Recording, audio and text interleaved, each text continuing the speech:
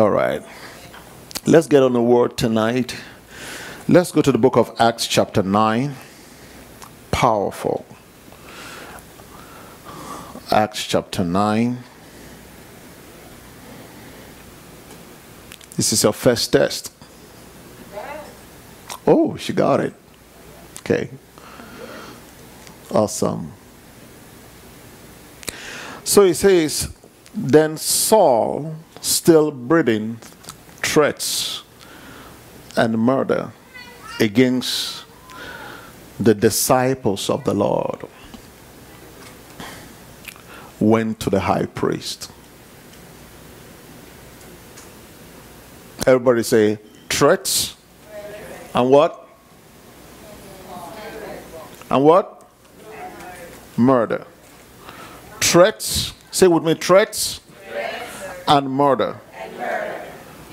Threats and murder. Say it again. Say the M-U-R-D-E-R. Say it. Murder. Huh? Murder. From where I come from, we just say murder. Which sounds like M-O-T-H-E-R. Mother. Okay. That's why we speak better English than Americans. Then Saul, still breathing threats and murder against the disciples of the Lord. Everybody said, the thief cometh. The thief cometh to kill, to steal, and to destroy. So Saul, what is Saul doing right here? He's killing, he's stealing, he's destroying. What is he destroying? What is his focus? The disciples of the Lord.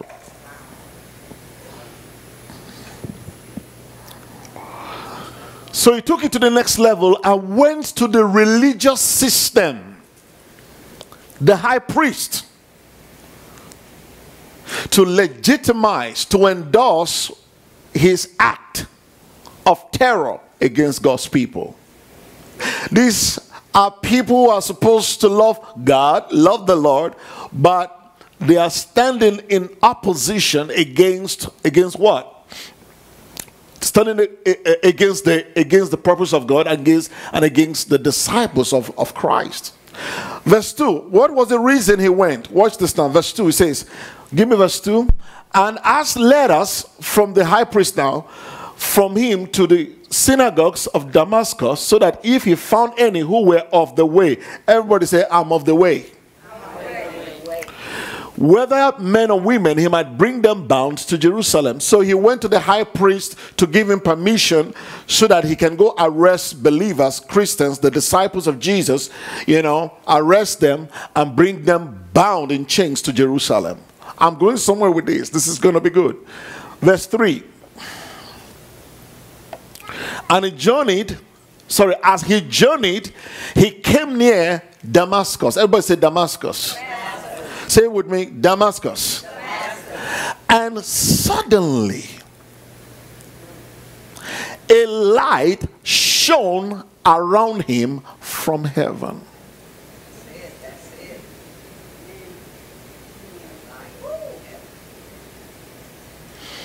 I have to stand for this. Suddenly, a light shone around him from heaven. Everybody say, the lights of God. That's our subject tonight. The lights of God. When the lights of God come, it interrupts and disrupts everything that you are about. Jesus Christ, my God. Everything.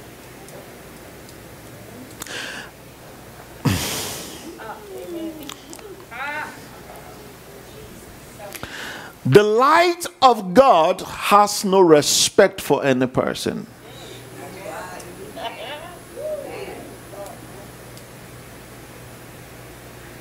See, he went to the high priest and got authorization to legitimize his mission of terror against God's people. And they granted him that.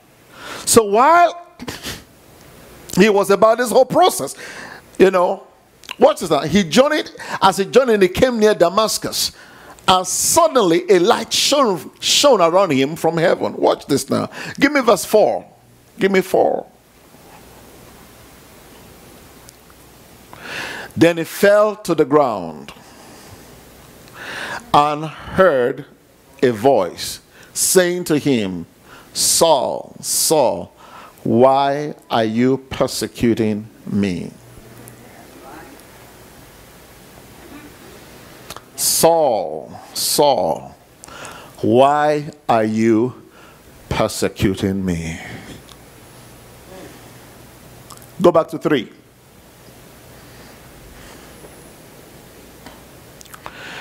As he journeyed, he came near Damascus, and suddenly a light shone around him from heaven. Now we have to understand what Damascus means. Damascus is one of the most ancient, oldest cities.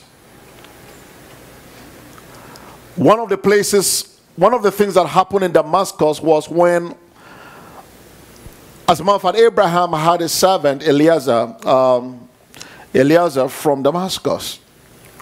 Damascus was a city that is so popular, influential, prosperous. So much goes on in the city of Damascus. It's the city whereby you can easily buy slaves. You can easily do anything. It's a city filled with a whole lot of stuff, corruption, and a whole lot of things going on in Damascus. So Paul, or Saul in this context, as a matter of fact, Saul, when he came closer to this city of sin, a city that has so much of activities, that doesn't really reflect the plan, the purpose of God, the things about God, it's a religious city. It doesn't really reflect anything about the kingdom of God. He came close to that place. While he came close to that place, that's the place where the light of God came upon him. God will use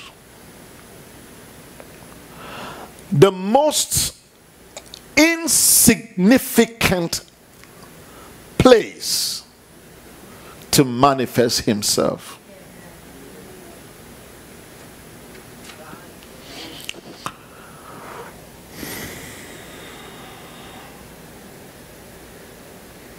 Think about it. Think about some places you have been in your life where you least expected you will encounter God, or you hear God, or you feel God, and God showed up in that situation or in that place. Think about it. The most remote places, you see God pop up in those places, show up in those places, manifest himself in those places. Now watch this now. That's not even my point. I'm going somewhere with this. Let's see what happened. So he says, a light shone around him from heaven. This light is still shining from heaven. Amen. Everybody say with me, this light is still shining from heaven. Oh, this is going to be good. This light is still shining from heaven. Say with me, this light is still shining from heaven. There are 3 people in scripture that experience this light this way. The first person we see right here in this context is who? Saul. The second person, I would like us to still stay on the book of Acts.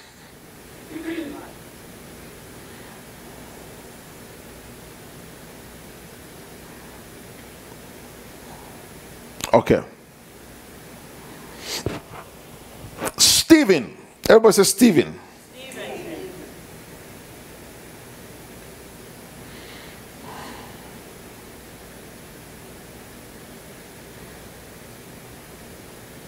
Okay. Go to Acts 26.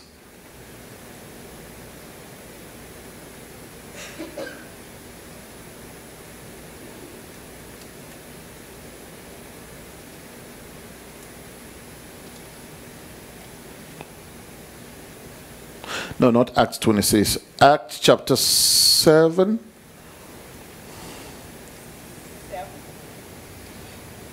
Acts chapter 7.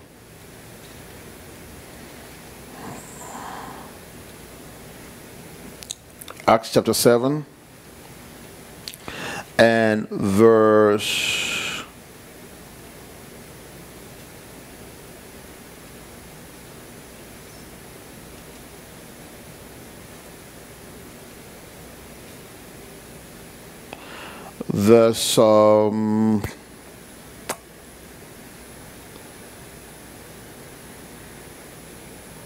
54. Acts 7:54.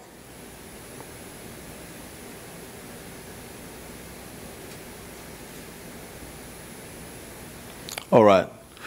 When they heard, this is Stephen now. Stephen was being persecuted. The disciples of Jesus were being persecuted, and Stephen was also being persecuted, was being killed. Watch this. So he gave a long sermon.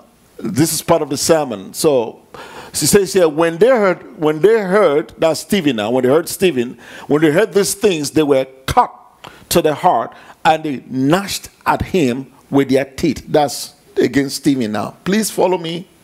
I'm building up something. I'm cooking something. 55. Go to 55. But he, that's Stephen now, all right?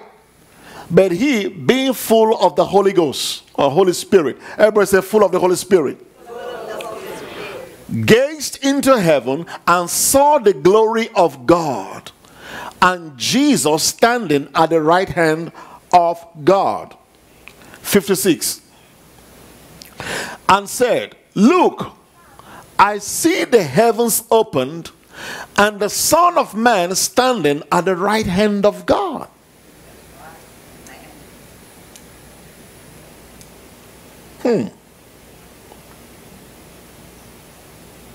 Okay. Keep your finger there. Stay there for a minute.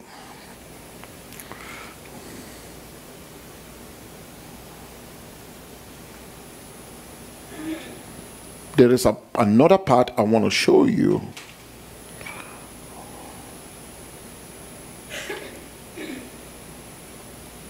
Okay, so we're in verse 56, right? So he says, behold, I see the heavens open. Everybody say, open heavens. And the Son of Man standing on the right hand of God. Then give me 57. Go to 57. Then they cried out with a loud voice and stopped their ears and ran upon him with one accord. Verse 58.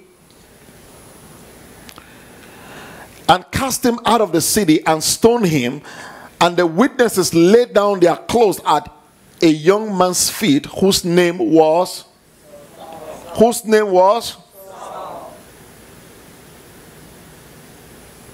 Okay, let me bring it home. This is going to be good. So now, first I had showed you how Saul persecuting the Christians, killing the disciples of Jesus. He was on a mission to do the same. When it got to Damascus, close to Damascus, as a matter of fact, this light shone from heaven, all right? And then he fell to the ground, and he heard the voice of Jesus, and Jesus said to him, why, Saul, Saul, why are you persecuting me? You're not just persecuting, my apostles, my disciples, you're persecuting me myself, all right? Now, Saul had that encounter, but watch what happened first before he had that encounter. Saul was this very same guy who stood when Stephen was being stoned to death. That's what we see here. And they cast him out of the city, that's Stephen now, and stoned him. And the witnesses laid down their clothes at the feet of a young man named Saul. So the same thing that happened to Stephen is now happening to Saul. In the sense that for Stephen, he saw heaven. He saw heaven. Stephen saw heaven. Go to verse 56. Back up to 56. And said, look, I see the heavens opened, and the Son of Man standing at the right hand of God. If anyone ever doubt where Jesus is seated or his position in heaven, this is proof of where he is. Stephen says he is standing at the right hand of God. Now, the Bible says, the Bible tells us that he is seated. Christ is what? Seated at the right hand of God, right? That's what Paul would tell us. The same Paul tells us that Christ, Jesus, is seated at the right hand of God, and we are seated. We are actually seated with Christ in heavenly places, right? Now it says here, he is not sitting down, he is what? Standing. Follow me. When Stephen was being persecuted, Jesus stood up.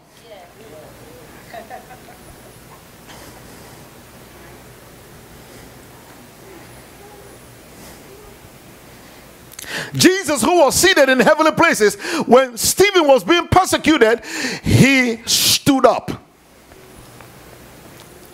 But what happened next? The heaven was open, and the Son of Man was seen standing at the right hand of God. What does it mean when Jesus stands?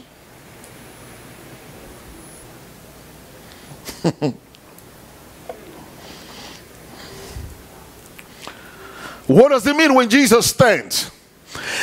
The things going on the earth, everything going on the earth caught heaven's attention.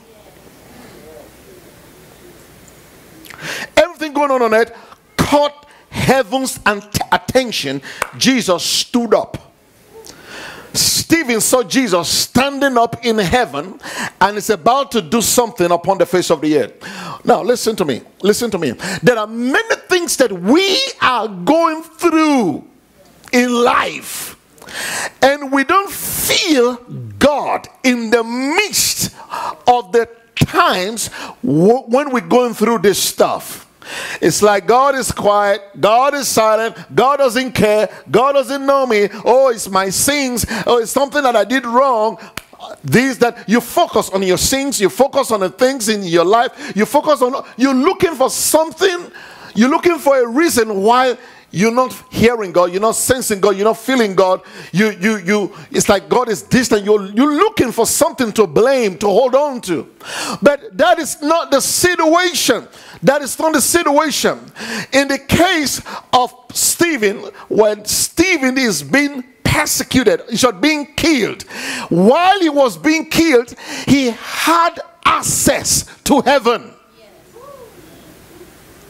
What the enemy is using to destroy you, God is using to give you opening and access into heaven and to see God's position concerning your life while going through that situation.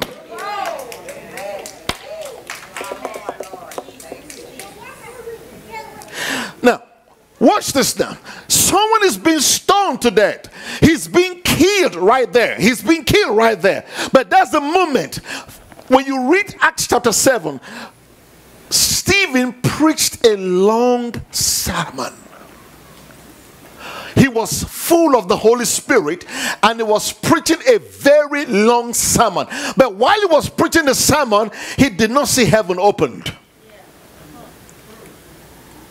While he was preaching this long sermon, he didn't see the glory of God. He didn't see heaven open and seeing Jesus standing at the right hand of God. He didn't see that. It was not until he was being stoned to death he saw heaven open and he saw Jesus standing at the right hand of the Father. There are times in your life when you are executing what God wants you to execute, but you don't feel God, you don't sense God at that moment. You only now sense God in times of trouble, in times of persecution, in times when everything that you have been working on or working towards, or you start sensing God in times when you have fully obeyed God. You have fully obeyed God, but what is left now? There's nothing left for you to do after you've obeyed God, and it's like you're losing everything. Everything's getting over in your life. Then you see heaven opening up. Then you begin to see the lights of God opening up. You see, when it says the glory of God, when it says, "Look, I see heaven open and the Son of Man standing at right hand of God," the previous verse talks about seeing Stephen seeing the glory of God. The glory of God also stands for the light of God. Just like Saul saw the light of God shine upon him, run on him, right just by Damascus. Same thing. Now, the reason the reason why I'm sharing this with us tonight is because of this. There is a light that is coming to us. There is a light that is coming to us. This light will come through trial. This light will come through persecution. This light will come through the darkest seasons and times of our lives. We'll begin to see this light shining in the darkest hours of our lives.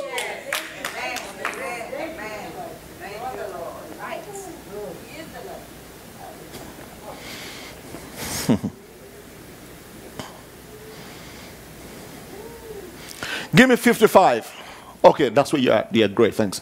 But he, being full of the Holy Spirit, gazed into heaven. God is saying this is the season we need to gaze into the heavens. We gaze into one another. We gaze into men. We gaze into economy. We gaze into what the government is saying. We gaze into everything around us. We are not gazing to the right place. We are not looking at the right place. We're looking at things on earth. We're looking at things on earth. God says it's time for us to shift our focus from the things on earth and shift and start gazing, looking up to the heavens, looking up to the heavens so that we can see the glory of God. It is only when you start looking into the heavens you will begin to see the glory of God. Amen. All right. If you are looking at the situation you're going through, you will never see the glory of God. If you're looking at your pain, your disappointment, you're looking at your trials, you're looking at your tribulations, you will never see the glory of God. The only time you will see the glory of God is when you look up to the heavens. The book of Psalms says, I will lift up my eyes unto the hills, from whence comes my help. My help comes from the Lord who has made the heavens and the earth. Yes. Until you look up to the heavens, until you look up above to him, you can't see that help. You can't feel that help. Stephen, being full of the Holy Spirit, gazed into heaven and saw the glory of God. Amen. But even though he saw the glory of God, it did not stop the persecution.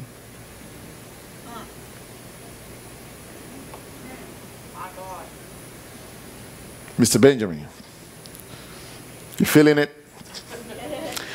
Even when he saw the glory of God, it did not stop the people from killing him. Yeah, this is a moment. Because the glory of God is not coming to, it's not an escape from your trial. Amen. The glory of God is for the glorification of God in your life.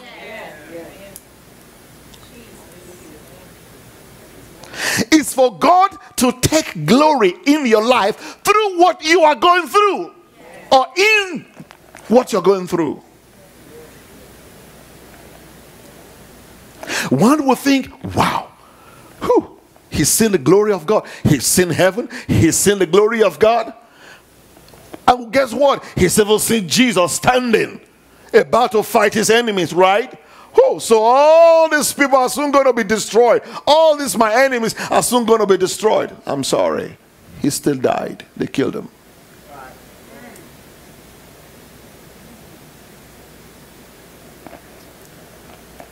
Never look for escape from the process of God in your life. Look for the glory of God in what you go through.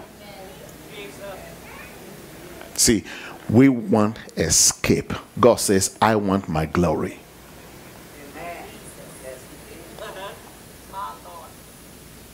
You pray, Lord, take me out of this. Lord, take me out of this. Lord, take me out of this. God says, no, I want my glory. If I take you out of this, where is my glory? Where is your testimony?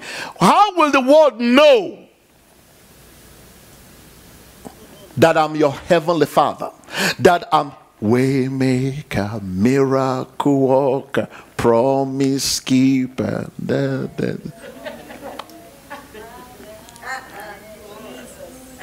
You're singing on Sunday, you, Paulette. How would they know? How would they know?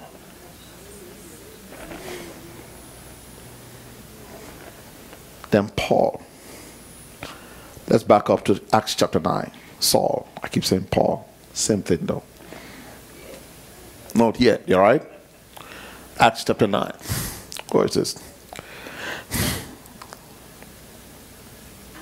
Verse 4. Verse 4. Then, this is Saul now. Watch this. Then he fell to the ground. When this light shone upon Saul, he fell to the ground. This light will bring you down.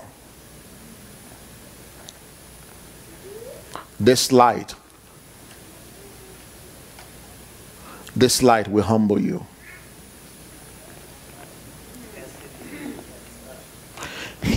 This is a guy who was well renowned, who has this reputation, who was highly respected in the Jewish community. He was so respected. He was a scholar. He was a scholar in Judaism. He knew the law. And based on the knowledge he had of the law, he was persecuting Christians because they didn't believe. The Jews didn't believe in Jesus. Till now, they don't see him as Savior, Messiah. They don't believe all that. They still hold on to the law of Moses. He fell to the ground. This light will bring you back to the ground. It will stop, it will interrupt everything you have known, everything you've been doing, everything you perceive is the right thing to do. Paul knew he was doing the right thing, but when this light came, it disrupted that. Everybody say, Lord, I need your light. We need the light of God to disrupt the things we are doing. Many of us don't have light. That's why we struggle. That's why we are at the same place. Things are not moving. Things are not happening. There's this, the light of God. It's not showing forth. Depression, feeling sad, all of that. The light of God is absent.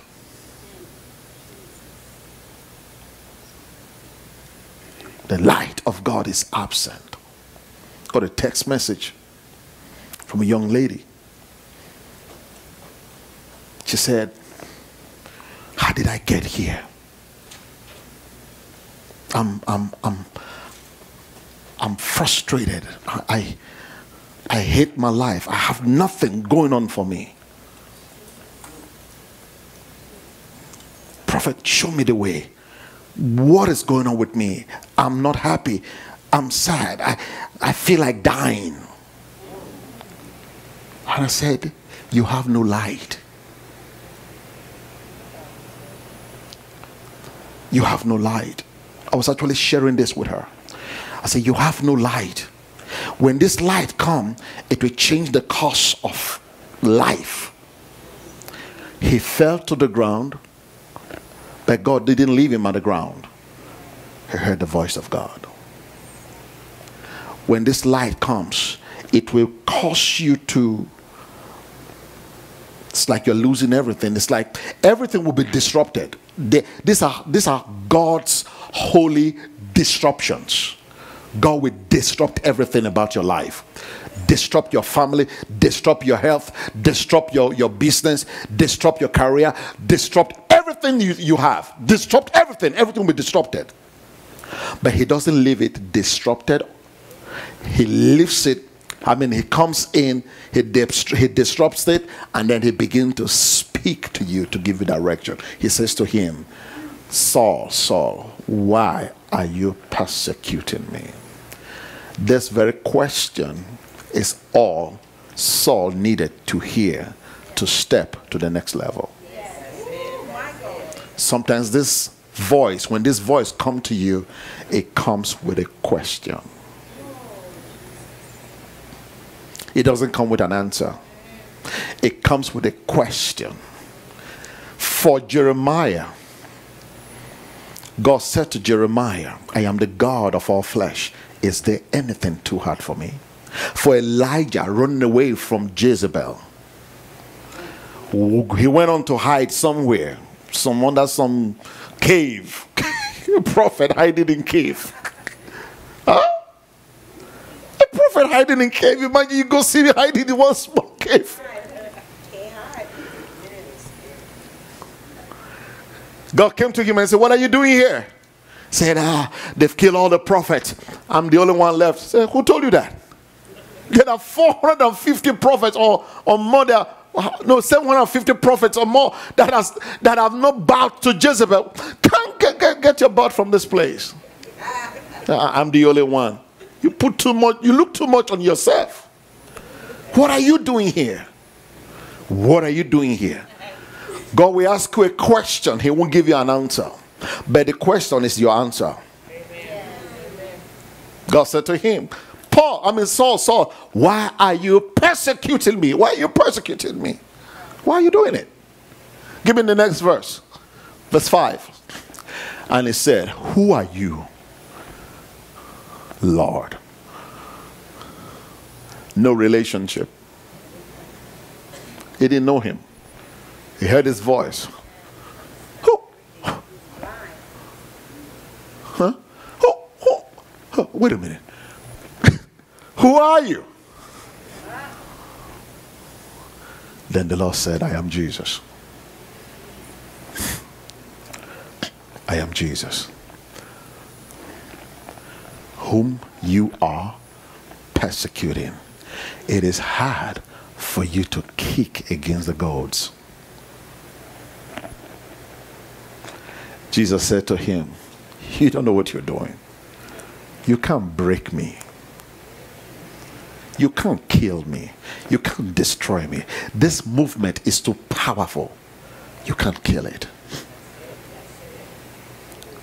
You have to join it.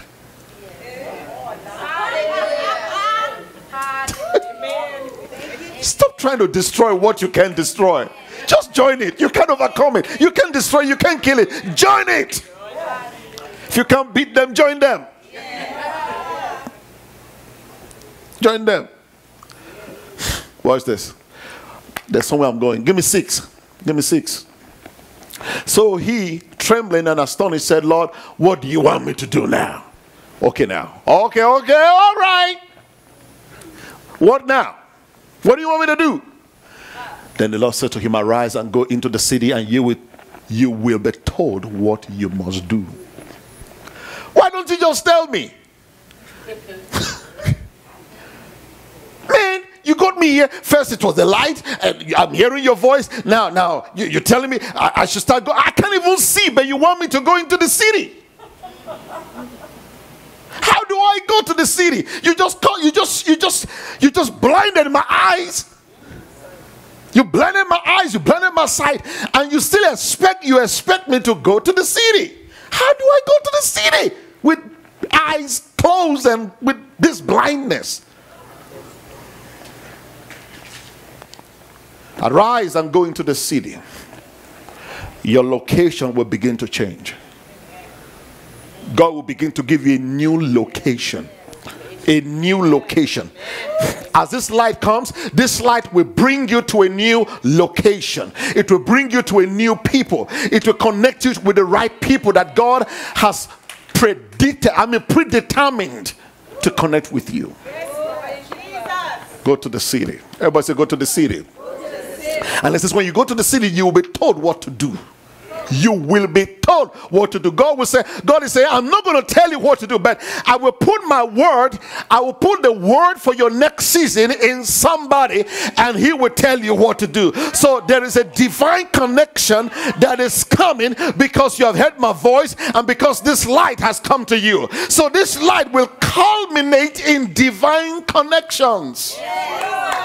The outcome of this light coming into your life is that there will be divine connections. Something you'll be praying about, something you'll be wanting to do, something you'll be wanting to have, something you'll be able, you've been praying to get, something you've been trying to achieve.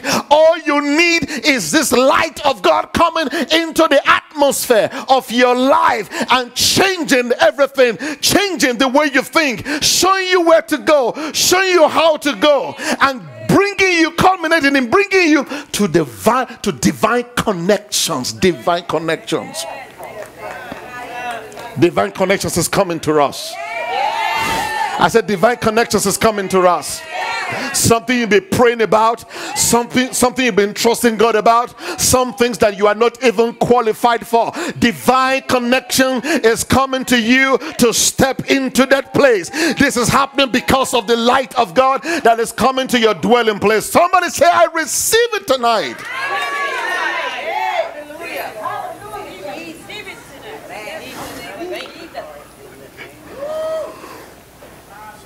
These people will be equipped to tell you what to do, but they are God sent, they are God positioned, they are God positioned, God positioned, God positioned, God positioned. You've been trying to birth that dream, you've been trying to do that thing, you've been trying to do that business, you've been trying to establish that thing, and you've been struggling. This is the season that the light of God is going to come to you, and you will have divine connections, and you will be told what you should do. That's how you're going to step into the next level. God will bring you into connection with people that are connected, with people that have the answer. They have the answer to what you've been trying to achieve, trying to do. It begins with what? The light of God. The light of God. The light of God. Now go to verse 7. Let me see if I can. And the men who journeyed with him stood speechless, hearing a voice, but seeing no one. They heard the voice, but they saw no one. The worst mistake you can ever do is try to explain your personal encounter with God, with men. They were so close, they heard it, but they didn't see it. Why? Because it's not meant for them to see. But you want to show them, you want to tell them everything. It's not everything you tell. 8. Then Saul arose from the ground, and when his eyes were opened, he saw no one. How can your eyes be open, but you see no one? His eyes are open, but he sees no one.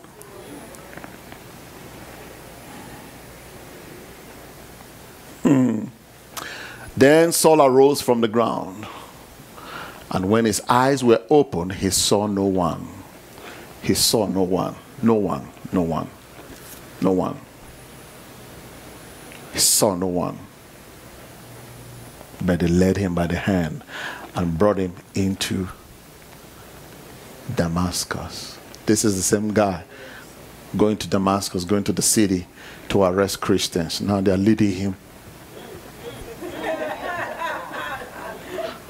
If I lived in that day, I would look for him and smack his face.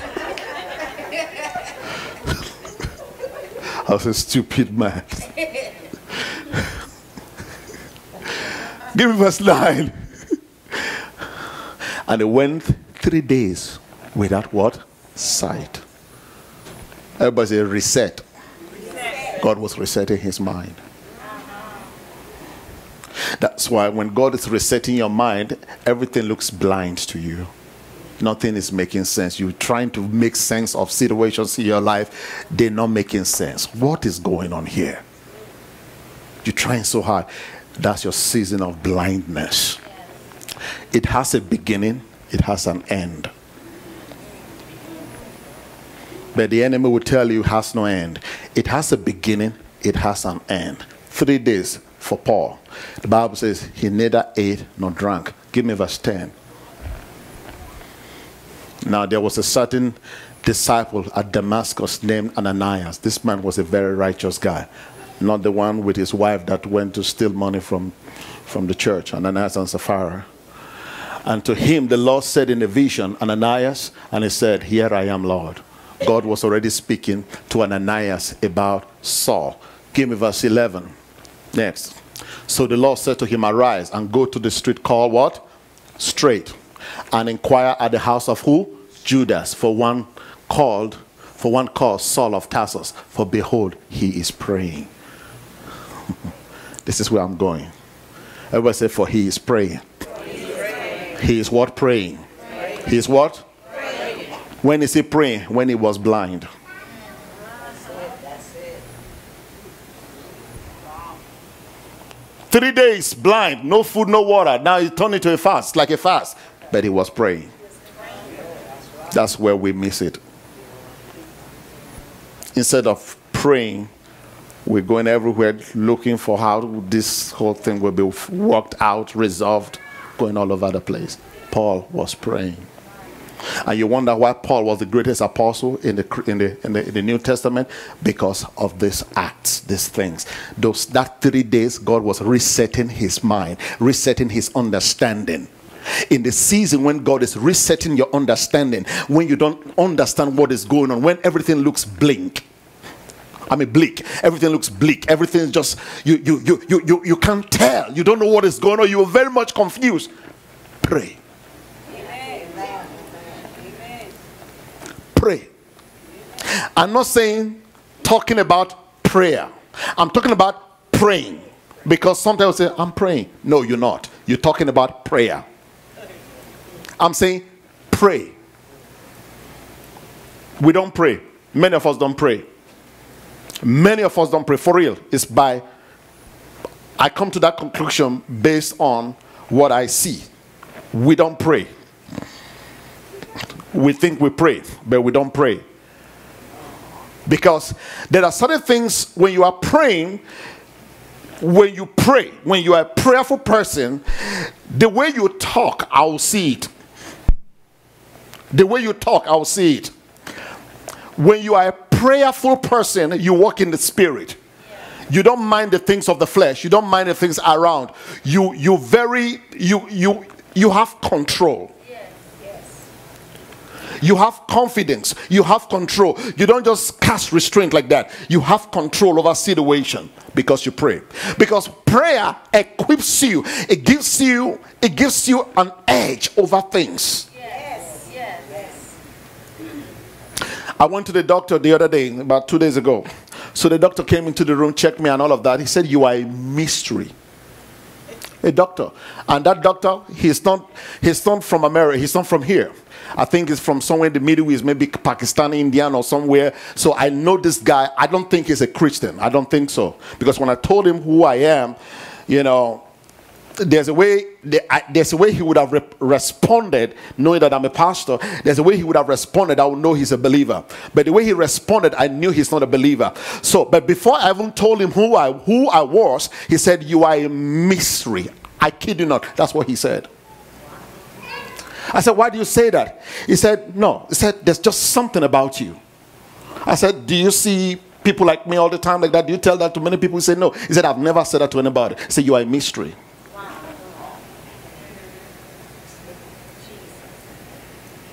When you are a praying person and you walk with God closely, there's something about you that is a mystery to people. And people who walk in the flesh, they will misinterpret that as something negative. But those who walk in the spirit, they will understand better, and they'll see it better. Prayer is key in transitioning to the next place in God, in moving to the next place in God, wherever God wants to take you. Prayer is what will help you get to that place. Yes, grace is there, but prayer is what it helps navigate you through the seasons of your life to step into that place. But guess what we do more? We talk more than pray. We talk more than pray. Have you asked yourself, why is it easy for me to be on the phone for 1 hour, but I can't spend 1 hour in prayer? Ask yourself why. It's because inside of you, the longing for the things of the spirit is not as strong as your natural self. So the Lord said to him, "Arise and go to the street called Straight." Everybody say the street called Straight.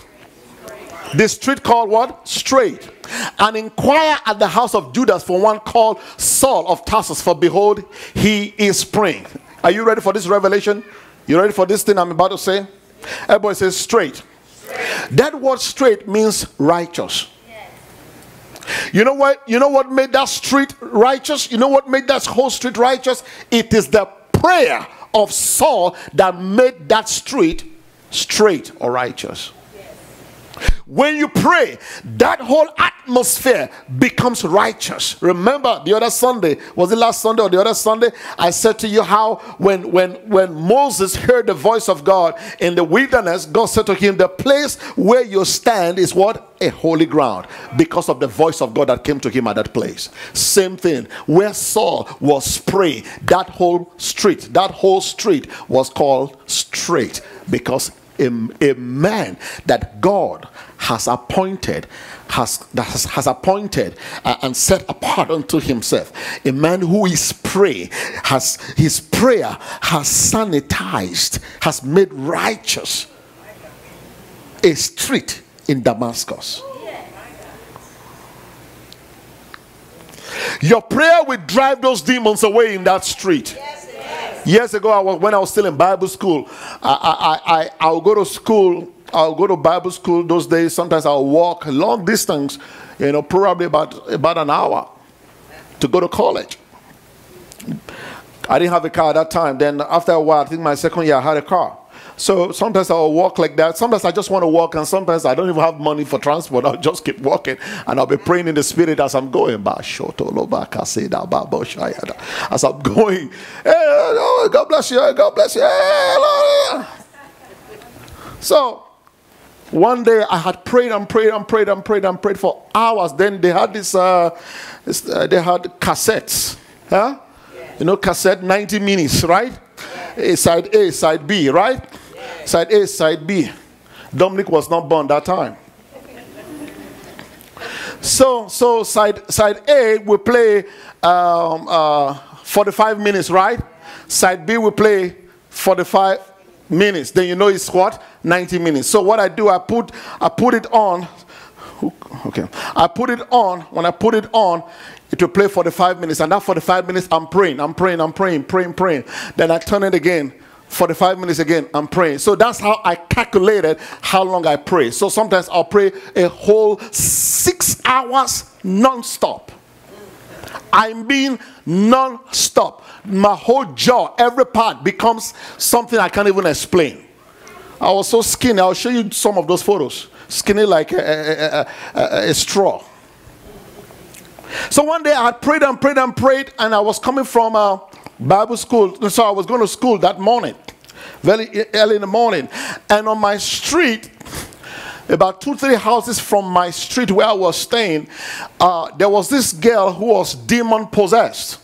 Early in the morning, this girl would be doing all kinds of things outside. You know, the family, they couldn't contain her. She was so violent. You know, they couldn't control her. You know, so I came out, and as I was walking, I had prayed the whole night, prayed, filled with the Holy Spirit. I was on fire. So as I was walking. Remember, I walked past that road almost every day. That's my street. So as I came close, this girl saw me. This little girl, when she saw me, she started screaming. She started, I was saying, maybe, I didn't know it was me. I didn't know. I thought maybe something was going on inside. So, me being curious, I was like, let me see. Well, as I kept getting closer, then she said, "Go away from me! Go away from me!" In a language, not in English. "Go away from me! Go away from me!" Like the light. Go away from me! Okay. Then I adjusted myself and I started going my way to school. I said, "Wow! So me too, I have this light." When you pray, there's something that you carry which everybody don't. There's something that you carry that everybody don't. As a matter of fact, like we see here, that atmosphere where you pray, it becomes an atmosphere of God's righteous power, God's righteous rule, God's judgment, the anointing of the Spirit. The anointing of the Holy Spirit. It flows in that atmosphere. One thing prophetess will do when this is funny though. She will. It's nonsense, but it's not nonsense. So watch this now. We have some on YouTube. We have like John Eckhart prayers that rout demons. Powerful prayers that rout demons. So if we are going to church sometimes, she put it on, prayers that rout demons, and it's warfare prayers. So when we get home after church, maybe Sunday, or Thursday, when we get home, and if the service was powerful, she would say, "You see, it's that thing that I put, so it cleans the house, all the demons, so the anointing was flowing in the church." So it was like,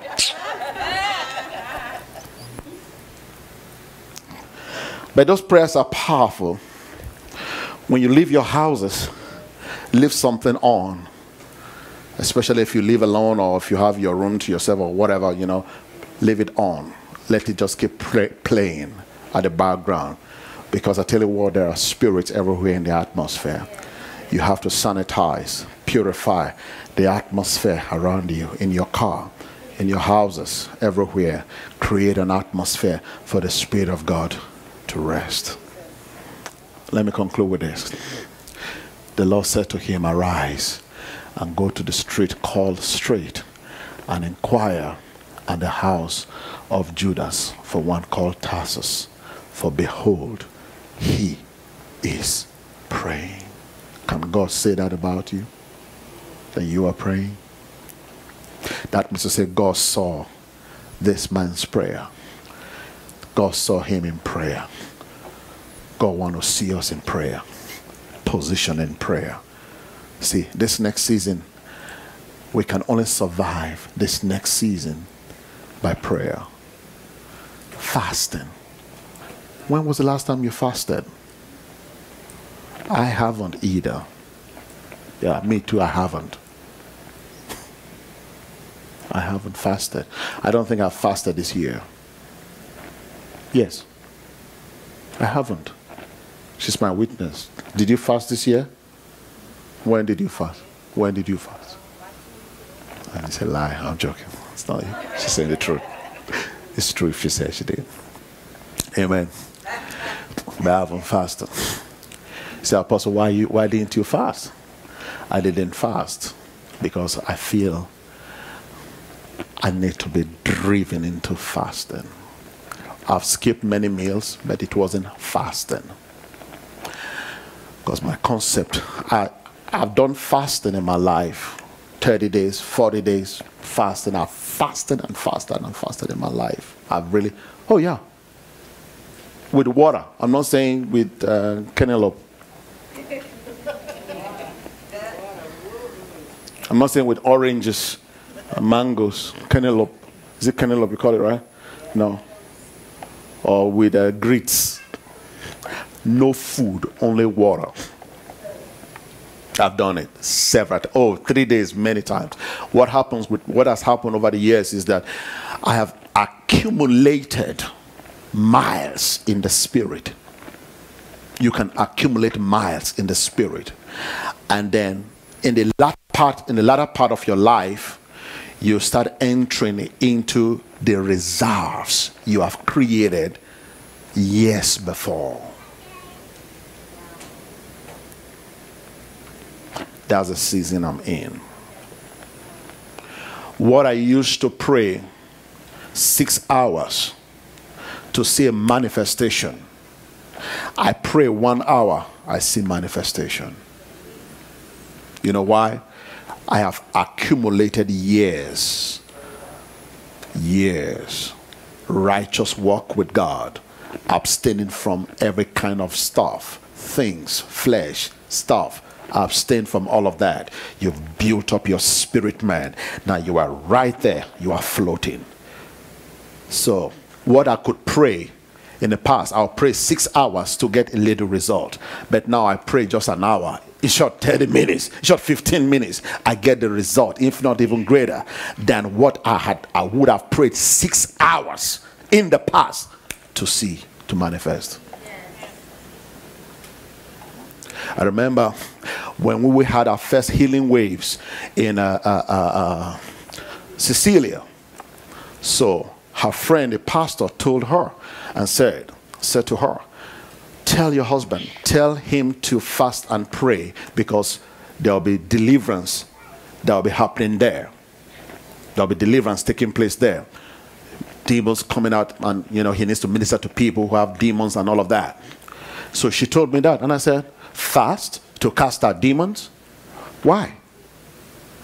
So if I'm in the flight, I'm traveling from New York to France, and I'm in the flight, someone is demon possessed in the flight, I'll have to I'll tell the pilot, get down, I need to go home and fast to come and cast out this spirit. I said to her, I don't need to fast. She said, you sure? I said, just watch what's going to happen. We went for that. We did those meetings there. I never fasted one day. I just do my usual worship, prayer, prepare the word. That's it. I go in there. The power of God moves. Healing, prophecy, things manifest. Why? Because you've accumulated years of working with God. You've built things with God in the spirit. Amen. And you are still maintaining that. Amen. You're building on that. You're walking with that. You're walking with that. And there'll be manifestations. Prayer builds up your spirit, man. If you are depressed, prayer breaks that spirit of depression. If you are in a situation where you don't understand, just go into prayer, worship, pray, get off the phone. Get off the phone, turn the TV off. You will get nothing from there. Go in prayer. There's no substitute for prayer. He prayed while his eyes were blind. He kept on praying. He didn't go from doctor to doctor trying to get his eyes to open. He went to pray. He prayed. Who told him to do that? Nobody. He just got into prayer. Prayer shifts everything. Amen. Prayer shifts everything. God says tonight, my light is coming to you. My light is coming to you. Stand to your feet and say, Lord, I'm receiving your light tonight. Lord, I'm receiving your light tonight. Lord, I'm receiving your light. This is a season of your light in my life. Lord, I open up my spirit for your light to flood my spirit. I open up my spirit for your light to flood my life. Open up, Lord, my inner man. I give it to you, Lord. Flood my soul. Flood my spirit with your light. Flood my spirit. Flood my soul with your light, oh God. Thank you, Holy Spirit. The light of God. The light of God. May you have this light. Whatever you're going through, whatever you've been through, may the light of God come to you. May the light of God come to you at this hour, at this time, giving you direction, repositioning you, helping you advance in the purposes of God, build you up, equip you, give you power over the enemy, give you aid over the enemy, give you victory over the enemy. So this is also one thing that happened. The third person who experienced this light was Jesus. Bible says Jesus took Peter and John high up. How many of his disciples? Peter, James, and John, right? 3 of his disciples, right? Yes. Took them up to the mount that was later called Transfiguration. And the Bible says that Jesus shone. It was all covered with the same light. These are 3 men in scriptures that experienced the supernatural light of God. The Bible says he heard the conversation between the disciples heard the conversation between Jesus, Elijah, and Moses. They came. You want to experience the supernatural? The light of God will open up the heavens. The light of God will open up things in the heaven. You'll see God. He'll manifest himself in you and through you. There are many of you that God is saying tonight, I want to use you. I want to use you for great things. I want to equip you. I want to use you. But it will begin with the light of God. Some of you, your spouses, the power of God is going to come upon your spouses, and they'll get that touch of God, and they'll begin to walk in this light of God. Some of you, your children are going to experience this light of God. If you want God to touch your children with this light, or your spouses with this light, come forward here. Let me pray with you.